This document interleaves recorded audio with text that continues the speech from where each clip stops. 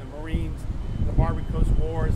Come back along the river, there's markers there to other battles of actually the American Revolution, the Spanish Plaza, Galvez. You see those markers, you end up here, Winston Churchill, places to eat along the way. It's a great little way to learn American history, really.